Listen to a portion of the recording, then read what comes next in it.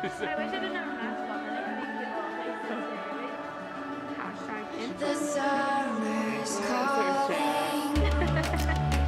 Hey y'all, it's Stu. Welcome back to my channel. Today we're going to be freshening up this blonde with Babylights and a root smudge. So we want maximum brightness and we also want to have an easy grow out. So this is my favorite combo to do for a client who's wanting just that. So if you're interested in seeing how we do this transformation, stay tuned. Let's jump right into sectioning. The sectioning I chose for this client today is typically how I always do my full highlights. I have an upside down triangle in the back and then I split everything below that into two quadrants evenly. And then the front, I always go off the client's natural part, and everything from her hairline to behind her ear is just going to be split off of her natural part. The summer's calling. Alright you guys, so let's get straight into the process. What I'm going to be using for her formula is Goldwell Oxycure in 20 volume. The reason I chose Oxycure instead of my usual Schwarzkopf Blonde Me is because from time to time I do like to switch it up. Also with Oxycure, I feel like it adds more of a punch than with Schwarzkopf Blonde Me, but I'm still going to get all the added protection and benefits from Olaplex to keep your hair nice and safe and healthy throughout this process. Diamond and an emerald. It took me forever to find you. Okay, you guys, so today my client's name is Hannah, and she is probably the funniest person that sits in my chair. We always have the best time. A couple of months ago, she came in and she wanted to change it up from her traditional rooted blonde look, so we decided to add in a couple lowlights, extend her root a little bit, but also add a little pop piece in the front, so then she's going to have an easier grow out, and she can also give her hair a little bit of a break. Since then, she is now back and ready to go blonde, so we're going to be using Babylights today. And let me tell you why Babylights are going to be my favorite technique for going blonde. Find you. 'Cause when it's all over, the love that And the reason that I love Babylights so much is because you're taking finer sections, so the hair is going to grow out a little bit more seamless than with a traditional highlight. Also, you're going to get maximum lift, and 9 times out of 10, you're going to get an even lift. The only time really with Babylights you won't get an even lift is whenever there is like a band of permanent color or a demi color that you're having to knock through. But even most of the time with that, you really won't have much banding just because your sections are so fine. You're allowing the product to completely process that area. I know that I can't be without you. This bond is solid gold. We're a diamond in an emerald. A few tips that I have for whenever it comes to baby lighting is to always make sure you're weaving towards the scalp. The further you are away from the scalp whenever you're weaving, the chunkier your sections are going to be. The closer you are to the scalp, the more fine sections you're going to be taking as you're weaving. Another thing that I've noticed a lot just from classes and students asking, or even something that I struggled with a lot in the beginning, is whenever you're taking a fine section for a baby light, to make sure you're still skimming the top of the surface of the actual section. I feel like in the beginning, a lot of the times what I would do is take the section and almost split that section in half. So then it's more of just like a traditional highlight and not necessarily a baby light. So as you're going through and sectioning, make sure, or when you're going through and weaving, make sure you're still skimming the top like a traditional highlight. This bond is solid gold. We're a diamond in an emerald. It took me forever. And now that we have worked our way up to the upside down triangle, I'm just going to go working off of this. This part is super important, just like everything else whenever it comes to the color process, because this is going to be the veil that lays over the back of the head. So 9 times out of 10, unless the client's hair is up, they're going to be seeing mainly this part right here. Now we've been through the cold and darkest days. And the foils that I'm going to be using today, you guys, is my Reynolds foils. The reasons I love those foils for the processes like this is just because it is finer, a thinner foil, so I feel like I can pack more into the head than with something that's a little bit thicker. However, there are a lot of different foils that I like to use for different things, so if you're interested in a video like that, just let me know in the comments below and I'll be happy to do that for you.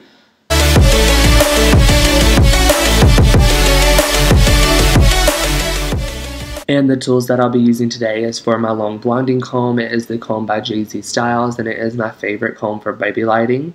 Also, with my wet brush clip, you'll see me sectioning a lot with it. It is a great time saver if you can get in the habit of sectioning with your clip. I feel like the wet brush clips are going to be the best because they are just a little bit flimsier than regular clips, and they're a little bit easier to maneuver, especially when you're using it for sectioning. And as far as my brushes go, I'm going to be using two different ones, as you may have noticed.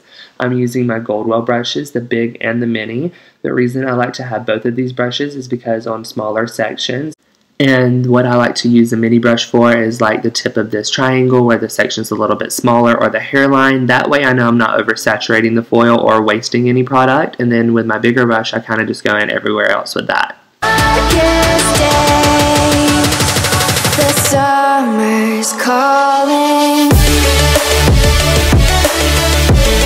And something I get a lot of questions on is pricing, how I price. So for a full highlight, it's $170, and what that includes is your first bowl of lightener, my time, your root smudge, your toner, and also a treatment at the bowl. And the only time the price increases is if I'm mixing up extra toner or lightener, and then what that is going to be $20 a bowl of lightener and $10 per toner, or with adding additional services like a cut or extensions.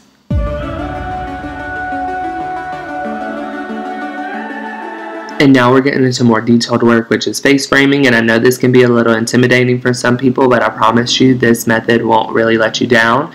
What I'm going to be doing is kind of just like a typical, like everyday, like something that you can do on most clients whenever it comes to their money piece or hairline. So what I'm going to be doing is taking a slice right here diagonally off of her hairline. What this is going to do is followed by another slice, and a Babylight is going to give her maximum brightness. And then also, as she pulls her hair up into a ponytail, it's going to keep her feeling really blonde. There to guide you in every way.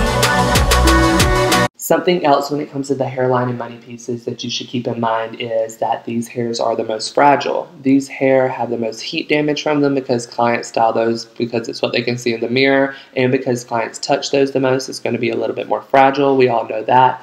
So what we're going to be doing is transitioning from 20 volume to 10 volume with Olaplex. Since these hairline pieces are a little bit more fragile, they process a little bit faster, and you just want to make sure that you're staying safe as possible during this process and keeping the integrity of her hair. So I'm going to continue doing my 2 slices and a weave, and then transitioning up the hairline, and then we'll meet back at the front to connect the money piece in with the hairline.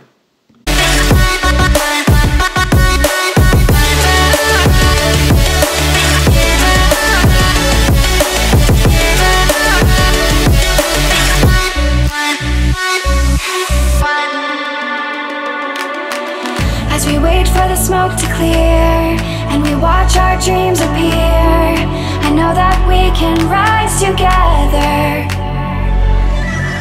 This vision that we share is ours. Together we can touch. And now working our way to the money piece, we're going to keep that same rule of thumb that we had on the hairline, and that is just doing a few slices, transitioning into Babylights, and then we'll continue up the side of her head. What this is going to be doing is everywhere that you are slicing, that's going to be solid brightness. There's going to be no depth because we're not weaving out anything. We're just taking straight slices off of our hairline. That's what's going to give us that beautiful pop piece in the front. And then transitioning into Babylights, all that dropout from taking that fine Babylight is going to almost enhance the brightness of those slices we took. So you can kind of think about it as like contouring and highlighting. Whenever you contour, you create depth. So that dropout is going to be our depth. And then we're also going to have that highlight pieces from the Babylight and the slices transitioning around that to really give the front piece a nice pop.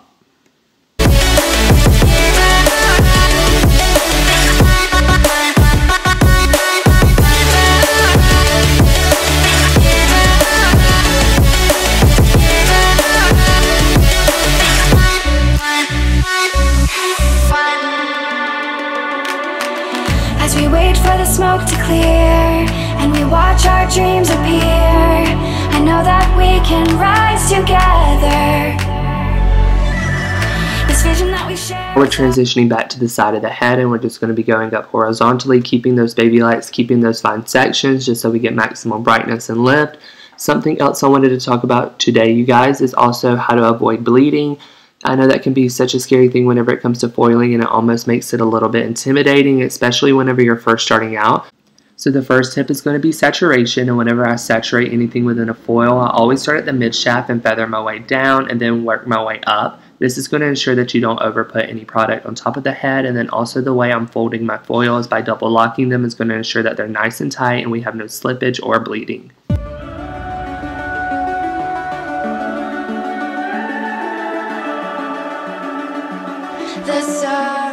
And now that she is fully processed, we're going to be taking her foils out the bowl, giving her a good wash just to make sure we get all of the extra bleach out and we don't have any residue of that, just so our toner takes nice and perfectly. But first I'm going to be using this NutriCare mask by Fanola, and you guys, I am obsessed. You heard me say it before, all of my clients get a treatment at the bowl, and this is what I have been using lately, and it has been phenomenal. It almost smells like donuts or like butterscotch. It just smells delicious, and it also does a great job conditioning and giving the hair a good treatment. So we're going to go through that and brush it through just so her hair gets fully saturated with this and she can get all the benefits from this treatment. And now that she's been sitting in that treatment long enough for me to mix up her root and toner, we're going to go through with her rooting. What I'm going to be doing is just splitting her hair straight down the middle and focusing on the back, and then work my way up to the front. This has been my new favorite way to root, and I'm going to be using my mini Goldwell brush today too, just to diffuse that line from the foil, just because it is a little bit more precise like I was saying before. What we mixed up for her root is Goldwell Colorant 6A, and it's just going to be straight 6 ash. She is about a level 6 or 5, but we're just going to go ahead and do that. And I do have a few golden rules, you guys, whenever it comes to root smudging, and that's that your formula should always be 3/4 the natural base of your client and then 1/4 of the natural base NA. And that's the reason because whenever you're depositing these tones back into the hair, you want to counteract any warmth that may be caused, and that's exactly what the NA is going to counteract. And the reason you want to use your client's natural base is because you're blending their natural hair into the highlight. So if you want to really seamlessly grow out, just remember these few golden rules and they'll never let you down.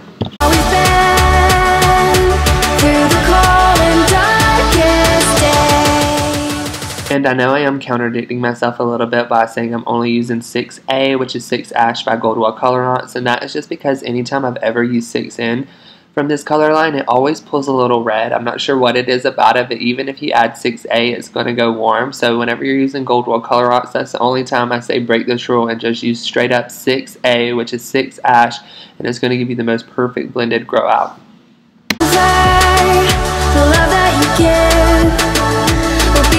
Guide you in every way. Now we've been through the cold and darkest days.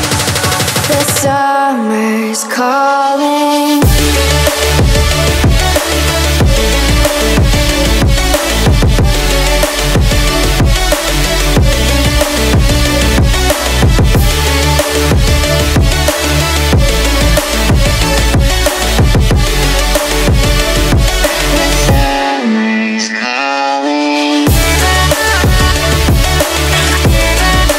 And another tip to have a seamless blend is after I'm done with each quadrant, I'm going to be taking my Jay-Z Styles blending comb, and this is my favorite blending comb, and it's super affordable. It's less than $5 on our website if you're wanting it, but go ahead and blend each quadrant after you applied the root product. This is just going to smudge down the root just enough, just so you get that perfect blend. And don't worry about blending it too much because you do have that barrier of your Fanola mask on the ends, so it's not going to be dragging down onto those previously lightened ends. So you're going to still have a pretty blonde on the ends with the nice soft blended root. Meet me at the cornerstone. I know that I can't. And you guys, now all we have to do is style her out. We're going to do a nice loose beachy wave. My favorite way to do this is just going through with a texture spray, spraying it on the hair, combing it through. That's going to give it a little bit of grit, so your curls hold a little bit better, and it is a little bit more piecey and natural than just like a spiral curl. And you guys, I hope you love this blonde just half as much as me and my client did. It turned out so amazing. For her regrowth to be as extended as it was kind of a little bit of a challenge, but it turned out so pretty. So I hope you guys enjoyed this tutorial on how to do a soft rooted blonde. And if you're interested in more videos like this, make sure you like this video and subscribe to my channel. 'Cause when it's all over, the love that you give will be there to guide you in every way.